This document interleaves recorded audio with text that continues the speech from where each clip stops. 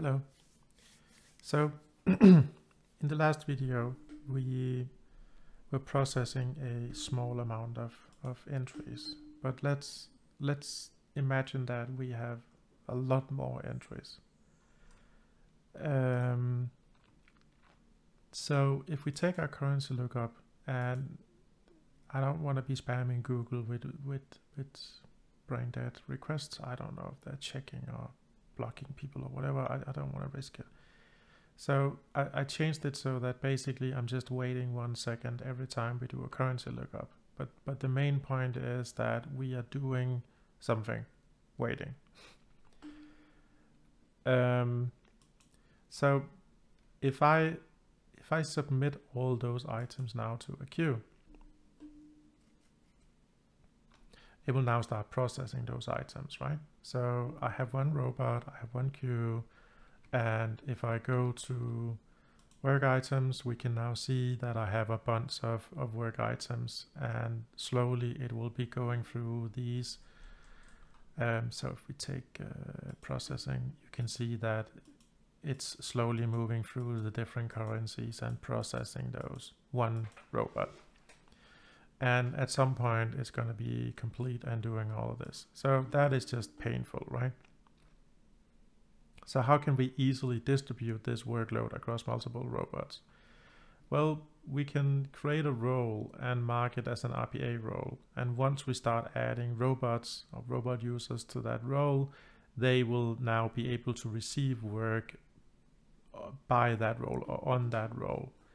So if we go to the work item queue and we edit it, we can actually go down here and select a role instead of choosing a user. So I created a role called HD robots.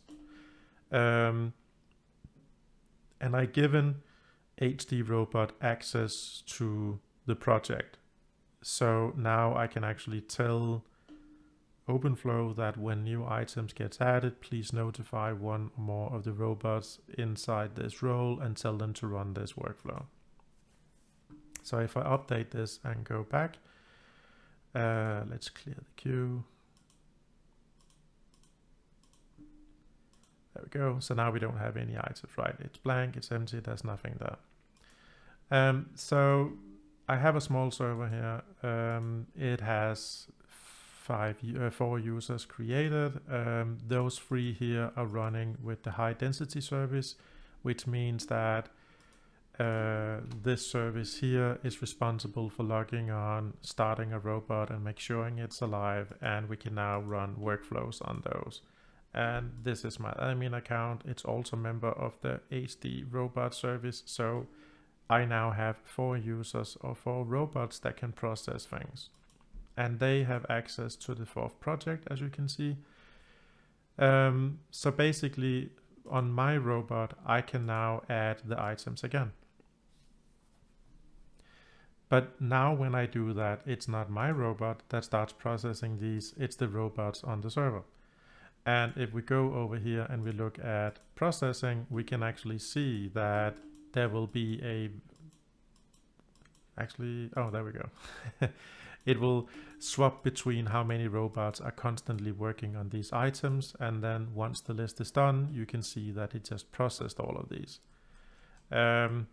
So I guess it's realistically to say that it took around 18-19 seconds processing all of these items, where before it took a lot longer.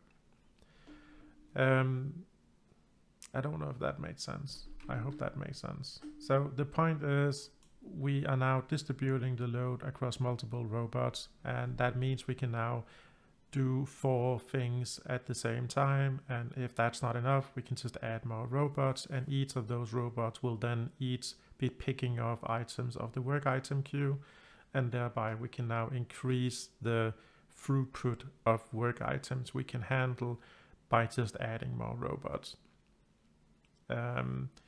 This also makes it very, very easy and convenient, so that if some of these are failing, we can now easily go in and say, oh, by the way, could you please reprocess these items?